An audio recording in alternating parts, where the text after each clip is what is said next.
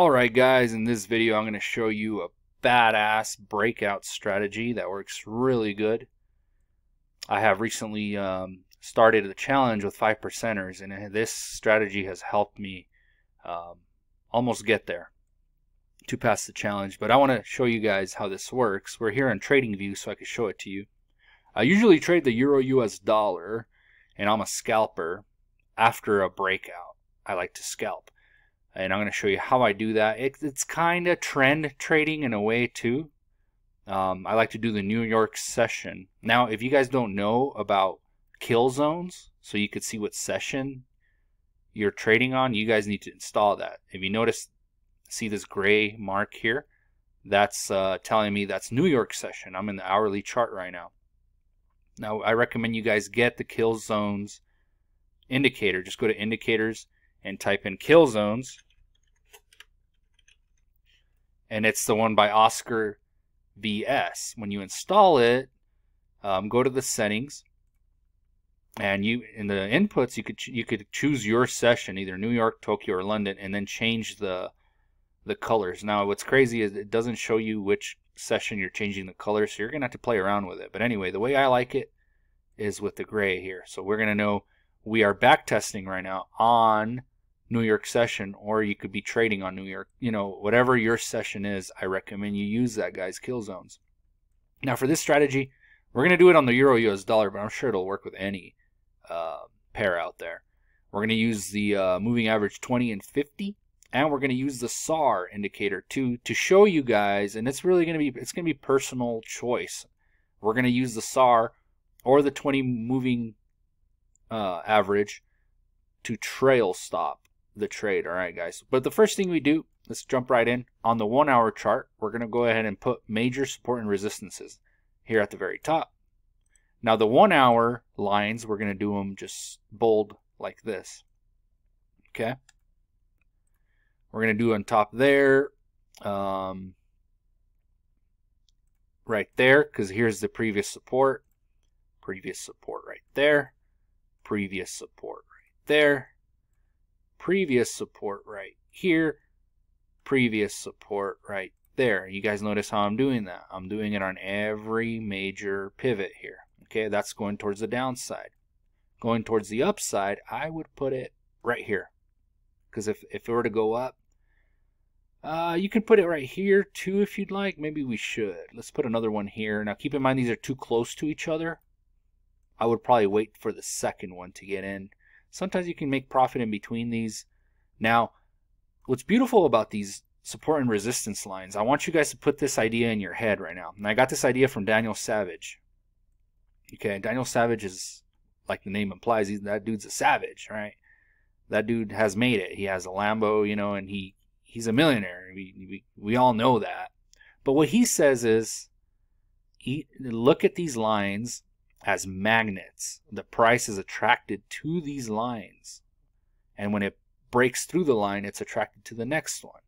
Okay, keep that picture in your head, guys. Very important. These lines are magnets for the price action. Does that make sense?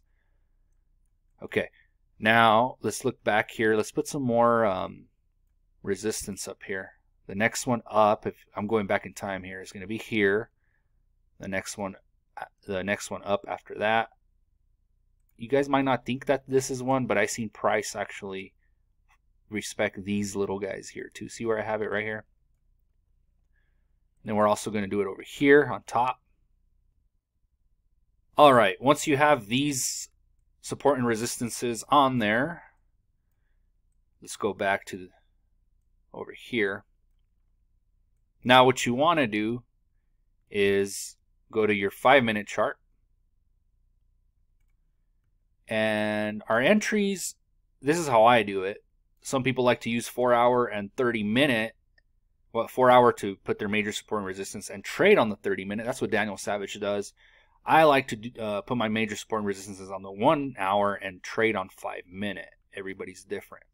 Now on the 5-minute, we're going to go ahead and put our support and resistances, but we're going to change the settings. We're going to make it dotted, a dashed line actually. Dashed line right there, right there. If you notice, that is support, this is resistance here. And then we're going to find all the other little pivot points. Euro USD's been freaking crazy lately. Look at this. But still, you can find them, right? I would say the next one up after this one would be right about there. Right about there. Right about... there's so many wicks here, it's freaking hard. I would put it right here. Why the heck not? Now, you don't have to be perfect. You will notice price when it breaks through these lines. It freaking moves like crazy. Remember that, guys. When it breaks through these lines, you're going to see the difference there for sure. Okay, so that's how you do it. Now, actually what I wanted to do is go on replay mode.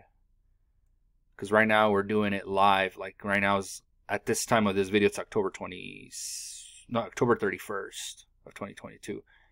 But that's how you do it. That's how you do them there. But actually, we're going to have to... let's remove these drawings. Let's go back in time. I wanted to show you guys first how to draw them, right, on the live market. But let's go back in time a few. Let's go back to... I don't know, as far back as... We don't have to go too far back, but let's go here, right? Let's actually put it to the test. We're going to do some back testing. We're on the 1 hour. Remember how to do this. So I'm going to do it real quick. Sorry that I have to do it again, guys. Bear with me here. So right there,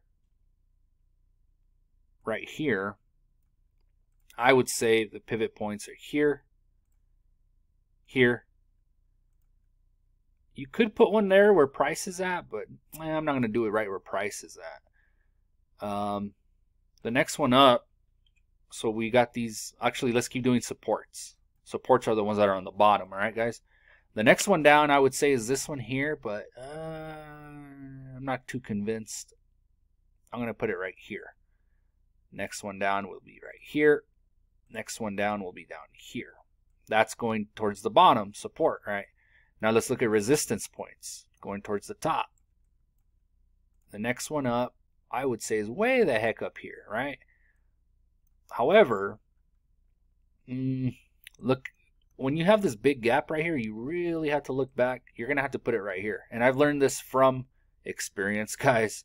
You might think the trade's going to go way the hell up there when it goes on a buy signal, but in reality, because of this little wick here, I'm going to zoom in so you see it. This little wick here will create a resistance for you here. So we're going to put it right there. I know that sounds weird, but I've seen it happen. All right. The next one up will be here.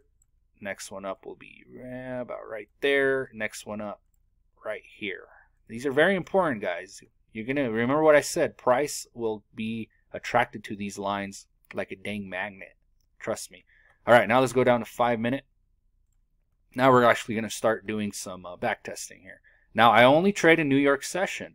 So what I'm going to do is go back to 1 hour, actually. My bad. And I'm going to fast forward this until we see a fresh session on New York session. So we're just going to fast forward, fast forward, fast forward, fast forward. Boom. Let me go back in time just a little bit to the start of the session. Remember, guys, when you guys back test, if you're a London session guy, only back test during London session. Don't back test when it's in the middle of, when it's not in session. You know what I mean? Okay, we're going to zoom into 5 minute. My bad. We're zooming into 5 minute. And inside of 5 minute, remember, we're going to put our smaller pivot points on the 5 minute. We're going to do those as dashed. That way we know these are the smaller time frame pivot points. Support and resistances, whatever you want to call them. But there they are right there. Now, boom, we're in session. I want to show you guys how this works. It's beautiful. Okay, I'm going to show you guys the meat and potatoes now. All right, here we go. Boom, boom, boom, boom. Okay, you're waiting, you're waiting. You can actually now put one here if you want to. Boom. See this top one right here? I would put one right there. All right. Now we're getting close to the bottom here.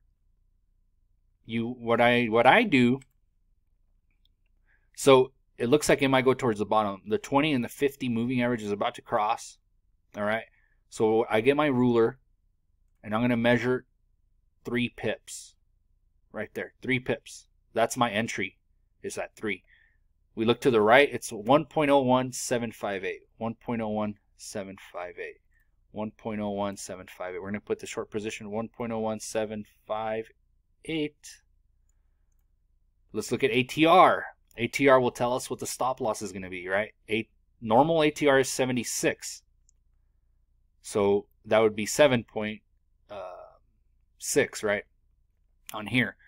Let's add a little bit more. Let's put it to 8.5. Just to be on the safe side, I'm going to do 8.5. A little bit over what ATR is showing, right? ATR is showing 7.6. We're going to do 8.5. Boom. A little bit over what ATR does. We're going to put the take profit. Remember what I said. These lines are like magnets. We're going to put the take profit close to the take profit.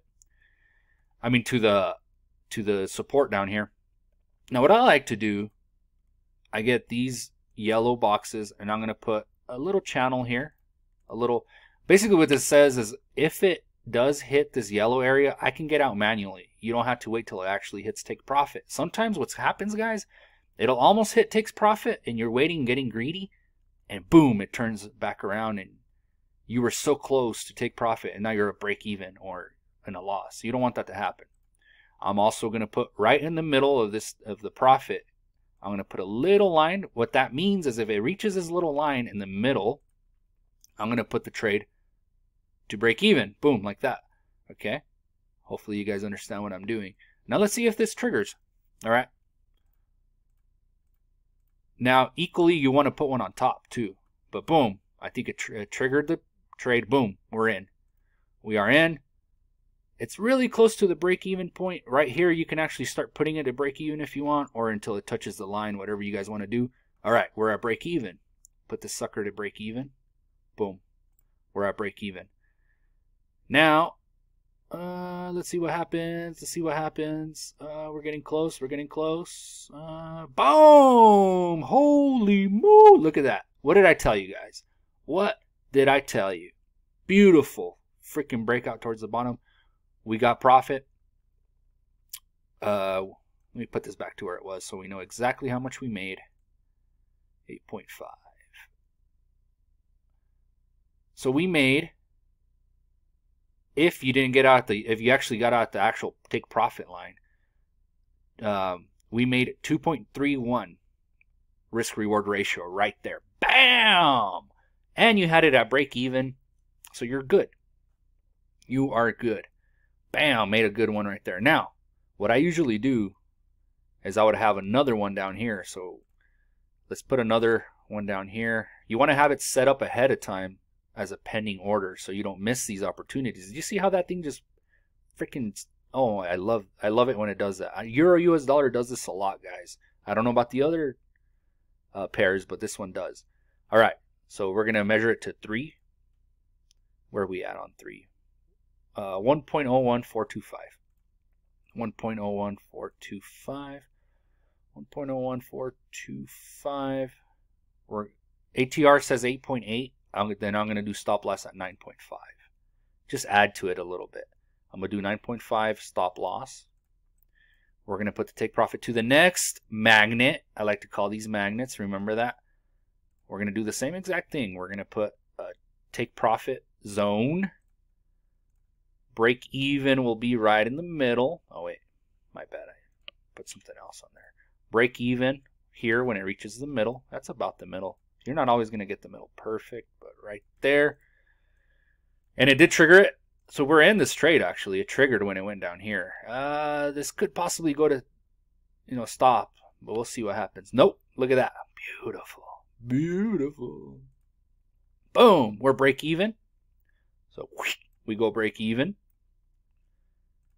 And let's see what happens. Ooh, shoot. And this one actually, it went break even. I think, right? Did it?